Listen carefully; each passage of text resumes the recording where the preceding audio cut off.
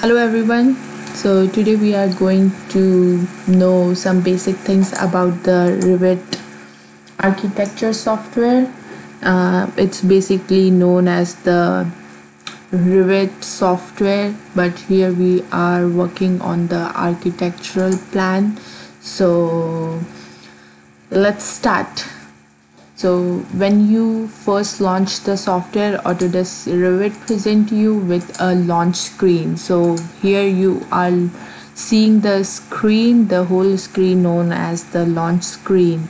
So this screen gives you access to recently used project and families, and as well as a variety of useful resources.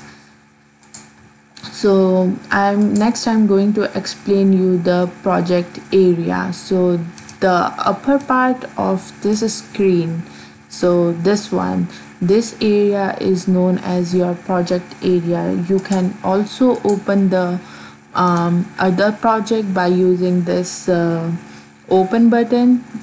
You can open your existing project from here, and by using this new button you can create the new Revit project files. And here you can see these few options. These are the top templates in your Revit, and on the right side here you can see the recently used or created project. So you can go directly here and double click, and you can open this project, and you can work from here where you left.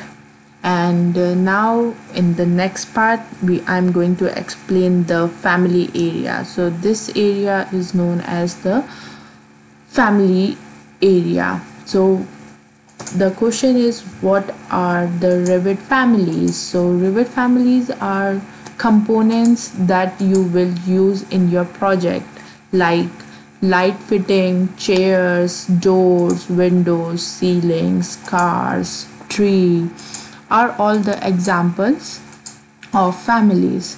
So drawing, title blocks, and conceptual mass form are also example of the Revit families. So when you see this open button, you can open your existing Revit family, and by using this new button you can create a new family file from here.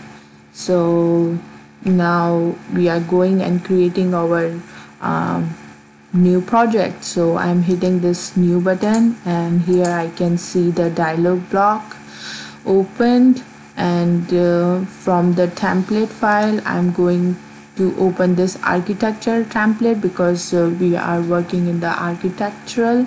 So I just select this architectural template and hit OK. It takes few seconds to open your new project. So there you go. So this is your new project.